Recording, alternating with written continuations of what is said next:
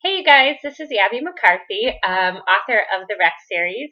I will be releasing Hurt You, which is the third book in the Rex series, and it is also can be read as a standalone on May 26th. I wanted to read to you guys today a small part in Hurt You. I'm really excited for this book. I think you guys are going to love it. So far, all of the early readers in it have really enjoyed it, so I hope that you enjoy it as well. We backed up to the couch and I read him of his jacket and shirt. In between kisses, I mumbled, "I missed you."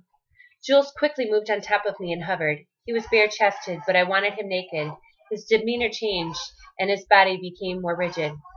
"If you miss me, then remind me again why the fuck we're keeping this a secret. I keep going over your reasons, and it's starting to feel like bullshit. All I want when you're away from me is to haul your ass to the clubhouse where you belong with me.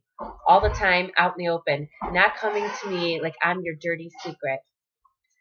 "Jules, please don't think that. You're not my dirty secret, not at all. Please don't ruin this time we have together. I feel like I haven't seen you in forever." I pleaded. My voice was filled with regret. What kind of woman was I? Making him feel like I was ashamed of him. I didn't want that, but I couldn't tell him that, so I asked for the intimacy that he could offer. "Please make love to me." Jules looked torn. "Is that what this is? Making love?" he asked with a bit of edge. Shit, why did I use those words? "You want me to make love to you, Jenny, or do you want me to fuck you? Because I can fuck you, but I don't think you really want me to love you." His words cut. My heart was aching and I felt horrible for what I had been doing to him. Jules wasn't done though.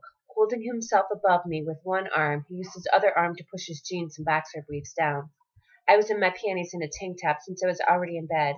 He pulled my panties down over one hip, and I lifted a foot to free myself.